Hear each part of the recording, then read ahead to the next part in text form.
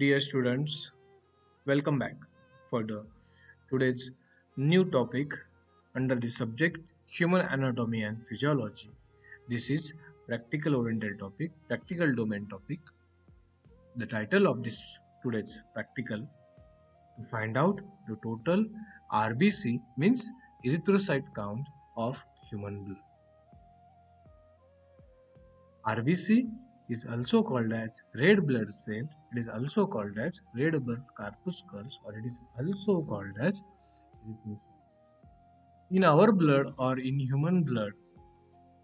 There are two types of cells, especially red blood cell and white blood cell. Another third type is thrombocytes, or it is also called as platelets. Dear students, we will discuss how to find out the RBC count in human blood. Myself, Mr. Abhijit Ankush Katre, working as a lecturer in KCD's Krishna College of Pharmacy, Kerala. What is the aim of the today's title? Aim to find out the total RBC count of human blood. Before that, going into this topic in detail, please subscribe my YouTube channel and press the bell icon for the future updates. माझ्या चॅनलवरती human अॅनाटॉमीचे all MCQs available आहेत, video lectures available आहेत, pharmaceutical chemistry 2 चे topic wise videos available आहेत, plus pharmacology and टॉक्सिकोलॉजीचे practical video सुद्धा available आहेत. Please subscribe my channel. So what is the aim? To find out total erythrocytes or RBC count in human blood or own blood. The theory, it is also called as erythrocytes are the red colored disc shaped non-nucleated cell containing hemoglobin. The difference between RBC and WBC is very clear. RBC is red color, WBC is colorless. RBCs are disc shaped whereas WBCs are the irregular in shape.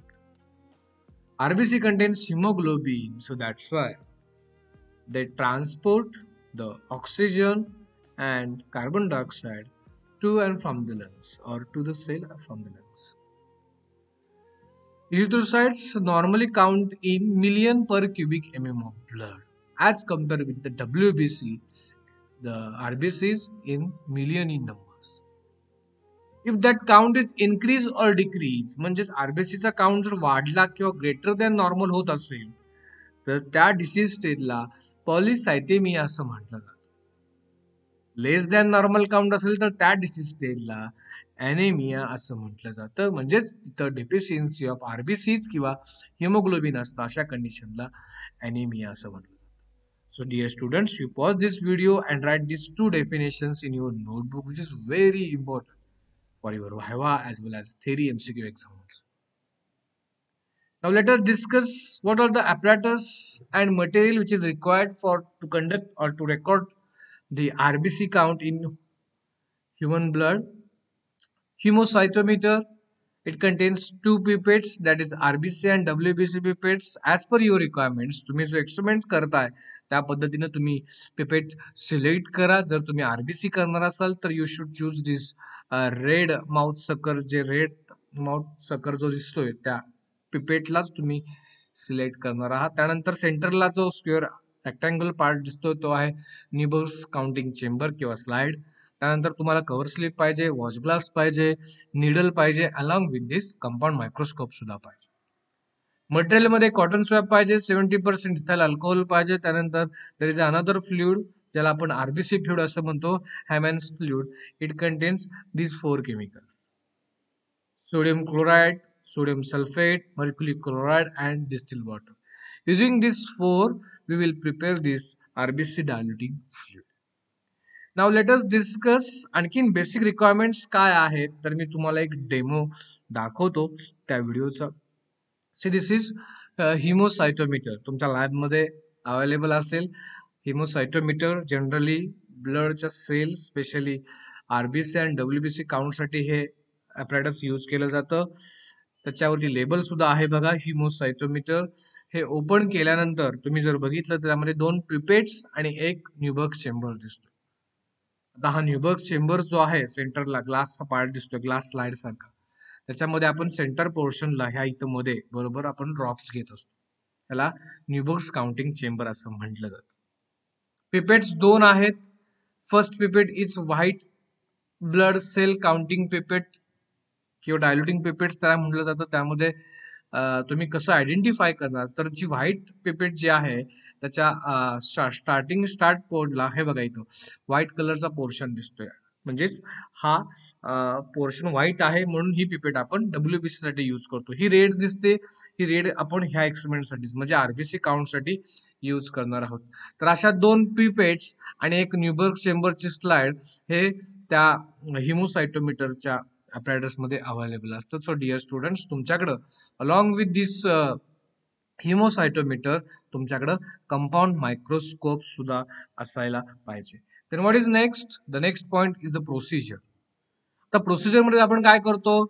You first clean the apparatus, म्हणजे तुम्हाला as per the requirements आपण हिमोसायटोमीटर घेतोय, त्या हिमोसायटोमीटरला clean करा. Clean केल्यानंतर सगळ्यात पहिल्यांदा तुम्हाला तो न्यूबर्ग चेंबर जो आहे तो मायक्रोस्कोपच्या अंडर ऑब्झर्व करायचा आहे. आणि तुम्हाला जो सेक्शन ऍक्च्युली ऑब्झर्व करायचा आहे, ज्या स्क्वेअर बॉक्सला तुम्ही ऑब्झर्व करणार आहात अंडर मायक्रोस्कोप, त्याला आधी क्लिअरली फोकस करून बघा. मायक्रोस्कोप तुम्ही जो सिलेक्ट करताय त्या मायक्रोस्कोपची light adjustment, eyepiece, mechanical stage आहे का, हे सगळं बघणं तुमचं काम आहे. आणि त्यानंतरच नेक्स्ट स्टेप तुम्ही करायची आहे ते 2 ml RBC डायल्युटिंग fluid watch glass मध्ये घेऊन ठेव. RBC डायल्युटिंग फ्लुइड कसं बनवायचं त्याचं कॉम्पोजिशन मी प्रिव्हियस स्लाइड मध्ये ऑलरेडी दिलेलं आहे. देन प्रिपेअर RBC डायल्युटिंग फ्लुइड आणि ते वॉच ग्लास मध्ये घ्या. त्यानंतर तुमच्या फिंगरला प्रिक करा. ब्लडचा ड्रॉप क्लिअर आल्यानंतर त्याच ब्लडला तुम्ही 0.5 मार्क पर्यंत RBC डायल्युटिंग पिपेट मध्ये विदाउट एअर बबल फिल करा. After blood feeling, then what is your role? तुम्हाला पुन्हा तेच पिपेट ज्या वॉच ग्लास मध्ये तुम्ही RBC डायल्युटिंग फ्लुइड घेऊन ठेवलेला आहे त्या पिपेटला त्या RBC डायल्युटिंग फ्लुइड मध्ये डीप करा आणि 101 म्हणजे 101 मार्क त्या पिपेट वरती आहे त्या मार्क पर्यंत तुम्हाला कंटिन्युअसली RBC डायल्युटिंग फ्लुइड त्या पिपेट्स मध्ये घ्यायचं. दोन्ही म्हणजे ब्लड आणि RBC डायल्युटिंग फ्लुइड घेतल्यानंतर तुम्हाला ती रबर ट्यूब बंद करायची आहे आणि दोन्ही हातामध्ये त्या पिपेट्सला होल्ड करायचं आहे आणि त्याला हॉरिझॉन्टली मिक्स करायचं आहे 8 to 10 मिनिट्स. आणि मिक्स केल्यानंतर व्हॉट इज युअर रोल? पहिले 5 ते 6 ड्रॉप्स डिस्कार्ड करा आणि नवीन फ्रेश ड्रॉप जो तुम्ही पिपेटमध्ये बनवलेला आहे, पिपेटमध्ये अवेलेबल आहे, तो न्यूबर्गच्या काउंटिंग चेंबर वरती घ्या. त्याच्यावरती कव्हर स्लिप ठेवा आणि तुम्ही कंपाऊंड मायक्रोस्कोपच्या अंडर 45x ला बघून घ्या. किंवा लो पॉवर नाही, हाय पॉवरला तुम्हाला बघावं लागेल. त्यासाठी 45x हे लक्षात ठेवा. आणि त्यानंतर तुम्हाला स्मॉलेस्ट 40 स्क्वेअर बॉक्स दिसतात ते तुम्हाला काउंट करायचे आहेत.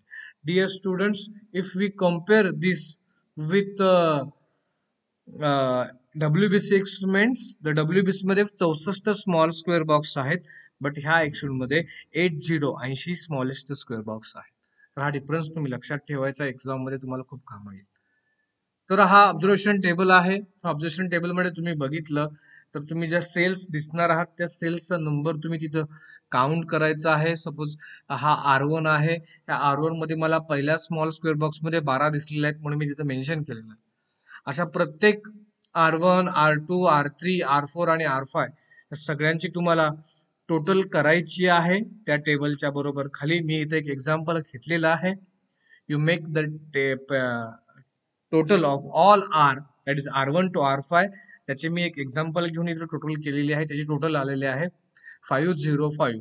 505 जी टोटल आलेली आहे. तुम्हाला ही ऑल आर्स जे आहेत R1 to R5 ची टोटल करायची आहे आणि त्याच व्हॅल्यूला तुम्हाला फॉर्म्युल्यामध्ये पुट करायची आहे. डिअर स्टुडंट्स, WBC मध्ये आपण जी व्हॅल्यू आपण W ची कॅल्क्युलेट केलेली होती त्याला डायरेक्टली मल्टिप्लाइड बाय 50 करत होतो, बट इन दिस एक्सपेरिमेंट आपण डायरेक्टली मल्टिप्लाइड बाय 10,000 करतोय. हे 10,000 कुठून आलं? तर डिअर स्टुडंट्स, ह्यामध्ये डायल्युशन फॅक्टर जो आहे तो 1:200 आहे आणि म्हणून इथं ज्यावेळेस तुम्ही मल्टिप्लाय करताय त्या व्हॅल्यूला त्यावेळेस 10,000 नी करतो. सो जी व्हॅल्यू 505 आलेली आहे त्याला multiplied by 10,000 as per the formula. केल्यानंतर आपल्याला ही व्हॅल्यू मिळालेली आहे.